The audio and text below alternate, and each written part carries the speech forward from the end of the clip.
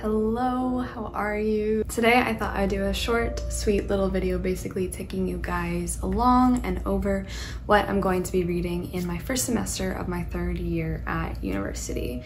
If you are new here, like I said, my name is Emma. It's super nice to meet you. And I'm going back to uni after a couple of years away because of a brain injury that happened in 2019 that I'm still dealing with. But I'm ready, I hope that I better be, to go back to school and take a few courses. I am in English literature. That is just like my life, my dream, my everything. And so these courses that I'm going to be talking to you about, and modules and stuff like that, are all literature courses. So I thought I would take you over my TBR, what I'm going to be reading, what I'm going to be studying, what I'm going to be writing my essays on, and just go through the books so far, at least that I know I'm going to be reading. I'm not going to mention everything in here because there's so many tiny parts and pieces, but just the bigger, you know, like texts and novels and stuff that I can show you. So let's just get started. I'm taking modules in Renaissance literature as well as literature from the United Kingdom, including Ireland and stuff like that, and just British literature. So anyway, we're going to be reading Beowulf. This is the translation by Michael Alexander. This is originally an Old English epic concerning Beowulf, who is this warrior hero. He goes on this adventure to commune with this leader named Hrothgar, and Hrothgar's kind of kingdom and his area has long been plagued by this monster called Grendel that no one really knows too much about, and they certainly don't know how to defeat him. And Beowulf, who thinks of himself as like the greatest warrior of all time, goes over there, and when he makes it there, he's like, okay, I'm gonna take down Grendel. Watch out. There's also dragons in here. It's just a wild time. So that is Beowulf. I'm also going to be reading Memorial by Alice Oswald. This one is like, it's a retelling kind of thing of the Iliad, but it's more like poetry, and it focuses less on like the plot events and the major events of the Iliad with like Hector and Achilles and Patroclus and like the war itself, but it focuses in on, I believe, like the setting, the atmosphere, and this like world that is in the Iliad, and also deals, I think, with a lot of the people who are like mentioned for a split second and then they're never mentioned again, and like they're there participating in this war, but Homer like kind of glances over them. So I believe that's a lot about what Memorial is about. It's kind of memorializing the war and making it this real thing, taking it down to minute details in order to, I believe, humanize it and look at it more compassionately, more than just mythologically, I think. So I'm really excited. I've never read Alice Oswald, so cannot wait to get into this. I always love when Greek myth and stuff like that gets studied in an English course, so that is Memorial. Next up, I don't have to read this whole thing, thank goodness, but this is The Fairy Queen by Edmund Spenser.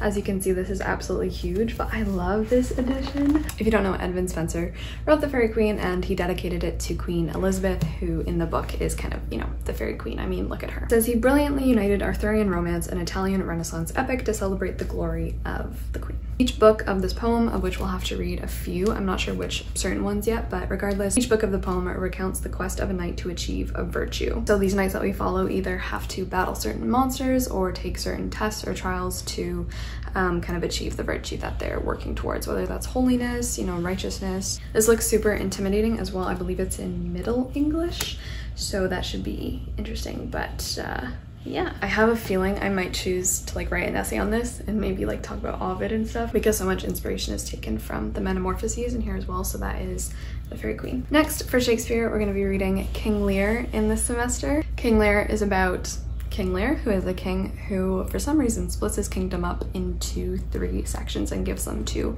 his daughters, and from there, like, it is just this huge bleak tragedy of awfulness. We slowly follow his descent into madness. He talks a lot about determinism versus free will, family life, of course, because there's a ton of family drama, really awful family drama in King Lear. So yeah, this is super depressing, but also of course it's so beautiful, and so many beautiful lines come out of this.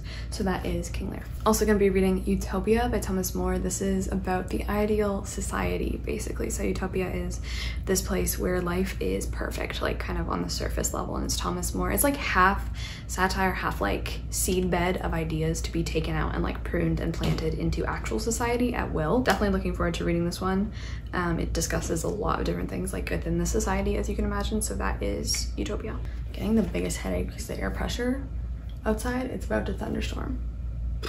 Speaking of thunderstorms though, we have Frankenstein by Mary Shelley. Oh my gosh, I feel like this one might be a text that I write on a lot. I've read Frankenstein so many times by now, but I love studying it every new time. It's never boring, it's never old, it's always new and refreshing, and like it literally just gets better the more times you read it, I find. So cannot wait to read this. I don't think I have to tell you what this is about, but like I think like I'm just really excited to rip this apart and write an essay about it. So if it's at all possible, I really hope this one I can like do something bigger with rather than just, you know, read it and discuss it in class and write some stuff for a test or something. I hope I can take this somewhere else. So that is that. Then we have Endgame, An Act Without Words by Samuel Beckett. This is also a play.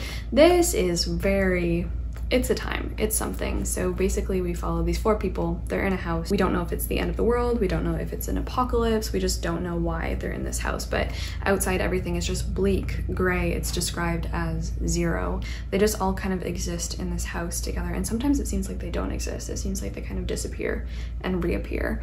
And it's just it's really horrifying, honestly, but that is Endgame. Next up, we're gonna be reading Paradise Lost. Once again, I don't think we're gonna be reading the whole thing, but certainly, I don't know which books actually. Who knows? Probably, you know, the most popular parts of the fan fiction. So this is John Milton. It is Bible fan fiction. I know people get mad at me when I say that, but it's true. Anyway, as you can imagine, this is a story of humanity's fall and Adam and Eve, and it also begins actually with like Satan and his band of angels falling from heaven, setting up hell, colonizing hell and stuff like that. There's so much. Oh, it's just so good. Like if you haven't read Paradise Lost, it's actually so good. But I cannot wait to go back and just read this, and there's so many, just genius. It's absolutely genius. It's wonderful. I don't know yet what we're gonna be talking about or anything like that, which is exciting, but that is Paradise Lost. This one I hadn't heard of until I saw it on the syllabus, which made me really intrigued because it's not often that like you come across, I feel like, a work or a classic piece of literature or any piece of writing on a syllabus that you haven't at least heard of, kind of thing. So this one is Solar Bones. And this is from an Irish writer. It's a lot more recent, which I love. I love when we get to study not necessarily contemporary, but more recent works, because I think a lot of the times those are kind of glossed over or just not even considered to be put on syllabus. So Solar Bones, from my understanding, is the memoir or the memory, or just like going through the mind of a deceased engineer who's sitting at his kitchen table in his home, reminiscing on the memories of his life and his time while alive, but he's dead. Yeah. Should be interesting, but that is that one. In terms of other just random poetry and pieces we'll be reading, I have this very battered copy of the Norton Anthology of the 16th century and early 17th century. I know that we're going to be reading Sir Thomas Wyatt, probably just a lot of sonnets and stuff like that. We're also going to be reading John Donne, as well as Wordsworth, Keats, not in the Renaissance module, but you know what I mean. T.S. Eliot for sure, and I think a whole bunch of other little pieces from this textbook, so should be good. I really hope we get to read Dr. Faustus, because I really want to read that one, but that is that one. So that's kind of everything that I know concretely that I'm going to be reading for first semester, so I cannot wait to do back to school vlogs with you guys and just get into uni vlogs and studying and writing essays with you, because I've missed it so much. I say this all the time, but like I really hope it goes well for me. And if you are struggling with something, going back to school, or you know, you're just scared to go back, because I think everyone's anxious for a number of different reasons, we can all go back together.